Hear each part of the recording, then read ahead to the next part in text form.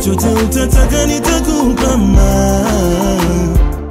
guys, welcome back to our channel. It's your girl Fanny back with another reaction video. If you're new to this channel, make sure to give this video a thumbs up, share it with your friends, and of course do not forget to subscribe. A big shout out to everyone that has subscribed to our channel, and a big shout out to the person that suggested this. So today I'm going to be reacting to how I came to Islam. So without wasting time, this video is going to be in 2 parts.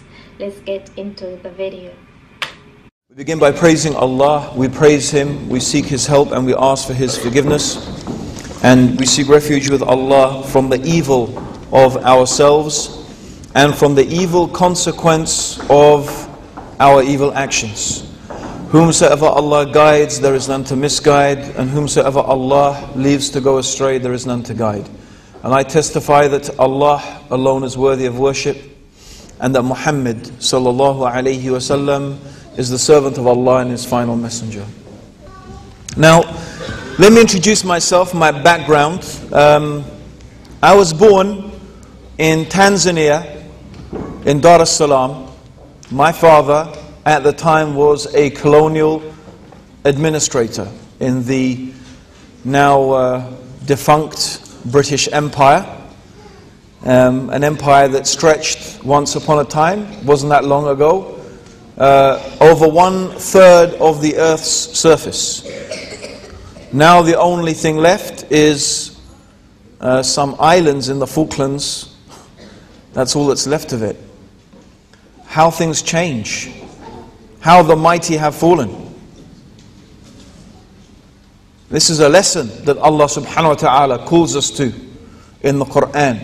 To travel the earth and see the consequence.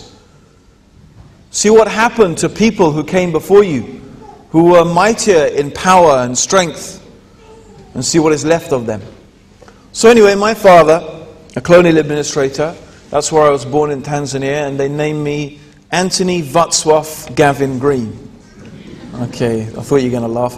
Vatswaf is a Polish name, because my mother, in fact, is Polish. And being Polish, she is a Roman Catholic.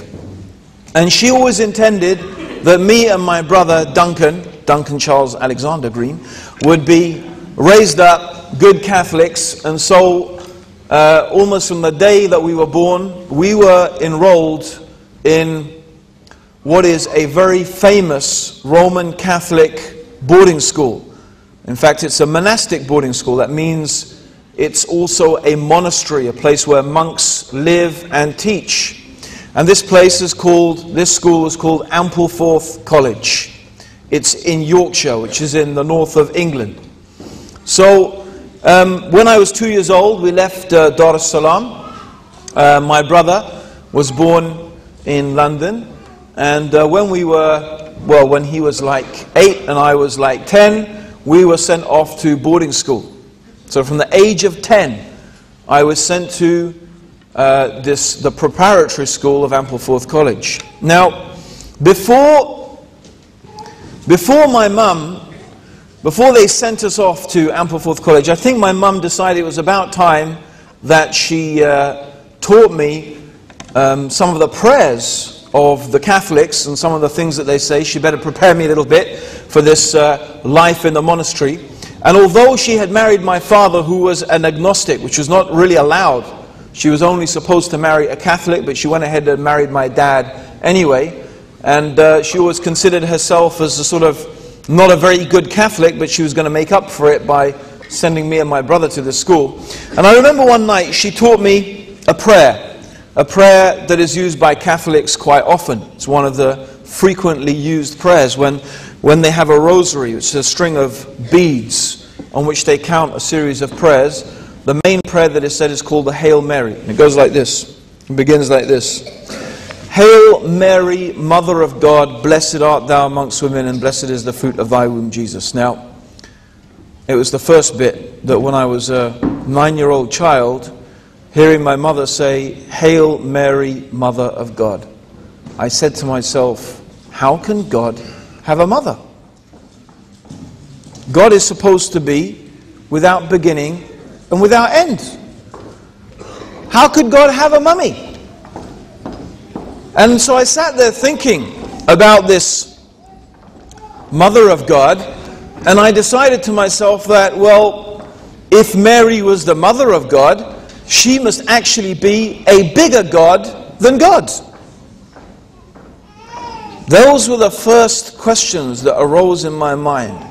And as I went to school, and as I began to think more and study more and research more, I in fact had more and more questions. We used to have to go to confession. Now confession, I think, as far as I remember, we had to do it a minimum of, I think it was once a year. It might have been more than that. But at least there was a certain amount of times, a minimum you had to do it. And the priest used to say, you have to confess all your sins. If you didn't confess all of them, then confession is no good and none of your sins will be forgiven. Now believe me, can you imagine a school of boys aged what? 11, 10, all the way up to 19, 20, you think we're going to be confessing all our sins? And moreover, confessing our sins to the very people who are our housemasters. In other words, they're in charge of us. Now I soon figured that this must be some huge spy conspiracy in order to keep control of people by going and confessing your sins. And then I used to ask them why. Please tell me, why do I have to go to you to confess my sins to you? Why can't I just ask God to forgive me? I mean, after all, according to Jesus, according to the Bible, we would say, the actual scriptures, Jesus is supposed to have said, the only prayer that you need is our Father. Our Father who art in heaven, hallowed be thy name. Thy kingdom come, thy will be done on earth as it is in heaven. Forgive us our trespasses as we forgive those who trespass against us, and lead us not into temptation and deliver us from evil. Right? That is the prayer. As for the other bit, they add sometimes in the name of the Father, the Son, the Holy Ghost, and the power and the glory. That's not there. They added that.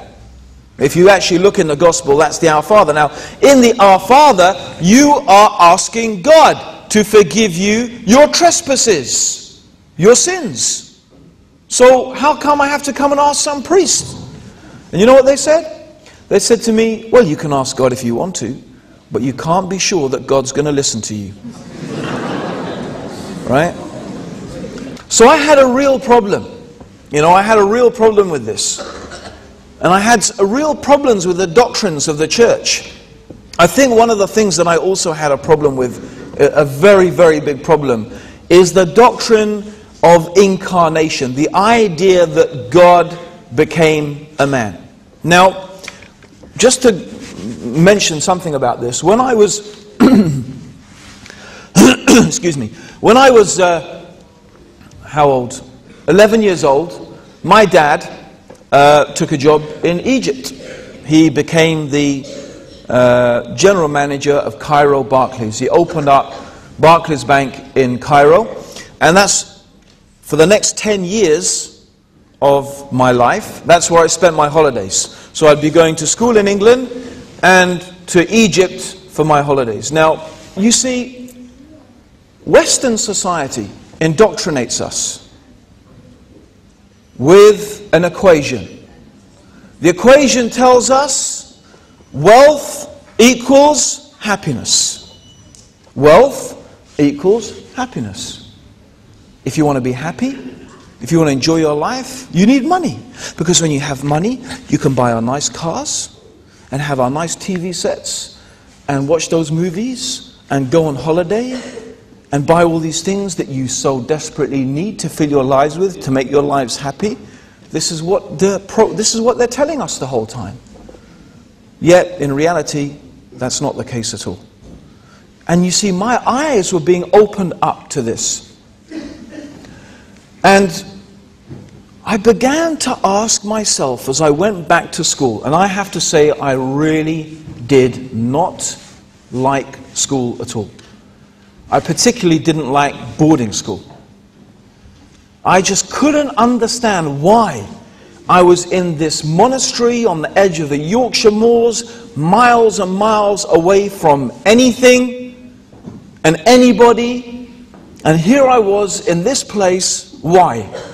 What was it all for? I began to ask myself.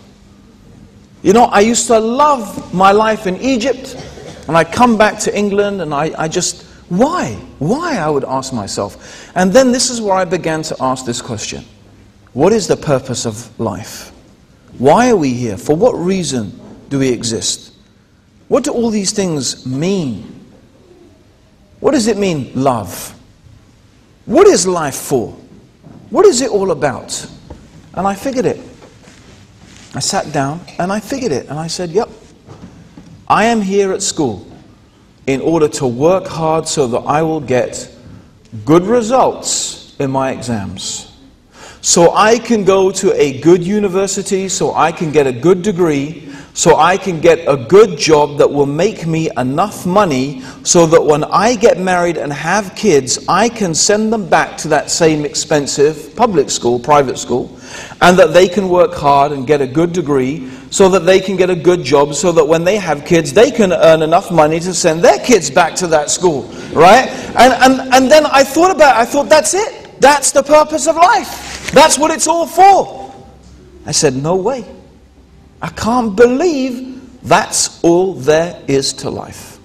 And so I began a quest. It was not like, today I am going on a quest for the truth. It wasn't like that. It was just, I began to think. I began to search. I began to look through other religions. You know, anything that I thought might give me an insight and an understanding to what is the purpose of life. What is it all about? Now, when I was about 19, something happened, something very important happened, and that was in the 10 years that I spent and my holidays in Egypt, only one person ever really had a decent conversation with me about Islam. Now, I had many questions about Catholicism, but when it came to anyone challenging me, okay, or questioning me, I would vigorously defend. I would become a defender of the faith. You know, even though I didn't actually believe in it, but, you know, I suddenly became a defender of it. It was a strange paradox, okay? I had many questions in my mind, but, you know, especially when it's this Egyptian. I mean, after all, what does he know? I'm English. We used to rule these chaps not a few years ago. You know, after this conversation's been going on for about 40 minutes, he asks me a few simple questions, and they've stuck in my head until this day. He said, so you believe that Jesus is God? I said, yes. And he said, and you believe Jesus died on the cross? I said, yes. He said, so you believe God died? And when he said that, you know what? It was, if Mike Tyson had come and smacked me in the face with a fist, right? It wouldn't have had, I mean, I was absolutely flabbergasted. Because I suddenly realized the irrationality and the just, I have to say it, the foolishness of what I was believing. And inside myself, I said, of course I don't believe that God died. You can't kill God. And I realized that all these years I had been taught something. I had been indoctrinated with something. I had been taught this thing, and I always felt uncomfortable with it. But you know, it just took someone to spell it out for me in clear, simple terms. Look, if you believe this and you believe this, then you must believe that. And I realized that, no, I didn't believe that. But you know what? I wasn't going to admit that to him. I wasn't going to admit. I said, that's been very interesting, and I've got to go up to my cabin now, okay? Bye! You know, I didn't want to think about it, and I went up and started smoking and having a... I really enjoy these stories that people tell of how they found peace, or how they found Islam, and it's very interesting. And people usually have so many funny stories. The question will still linger, and people will still find themselves asking, how can God die? If you believe God can't die, then there is more to life than you've known up to this point. Let me get to the second part of this.